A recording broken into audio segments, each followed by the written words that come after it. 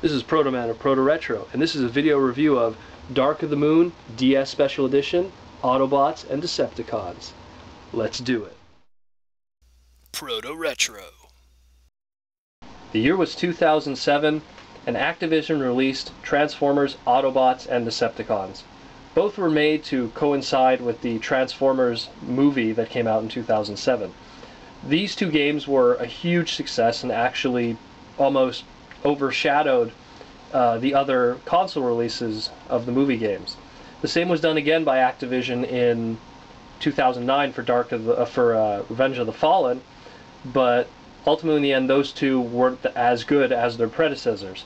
So now we come to today. These are the special edition Dark of the Moon Autobots and Decepticons. As you can notice, we get them free this time. We get a Stealth Force, RPM, Speedstars, whatever you want to call it, of Bumblebee and Lockdown. For those that are asking right away, the Bumblebee is actually a redeco of an existing mold that's currently out in the Dark of the Moon Speedstar line, while the Lockdown is a mild redeco of what came out during Revenge of the Fallen Speedstar RPM line. So these are the two. I mean, they're a little thicker than your average one, which is going to be misleading for when I get to the inside, but really cool that they went about doing this. But I think we're going to find out why with the lack of plastic, so let me open these up for you. The first thing you're going to realize, after you take out the figure, is that there's no cartridge box at all. Now you're probably going, well, what happened? Where's the game? There's a little slot in the corner here. Let me just dig it out there. Sorry. And there it is. Looks exactly like the previous ones that came out back in 2007. Simple thing. Oh, and it comes with the instruction manual, of course. But there's no actual casing for it. It's just the cartridge loose like that. Same goes for Decepticons over here. I'm just going to take out Lockdown, just to give you an idea.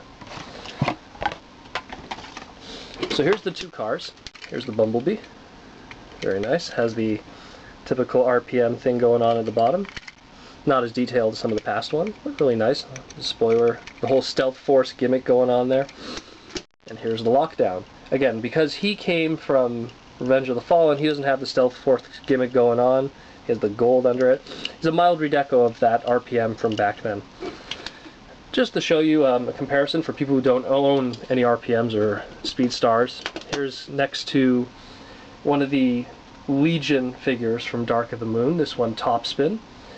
And for those who don't own those, here's a Dark of the Moon mold, but also originally was a Universe 2.0 of Rodimus. Just to give you an idea of size. They don't transform, but that's kind of a given. And I guess by putting these two little die-cast figures in, that kind of sacrificed having that. The game's not too bad, actually. I haven't beaten it yet. I've only gotten it in the past, I don't know, 3 hours. But it's pretty fun so far, so give it a check. And, I mean, hey, you get free figures for at least retail in Canada is $29.99. I believe it's $21.99 in the States.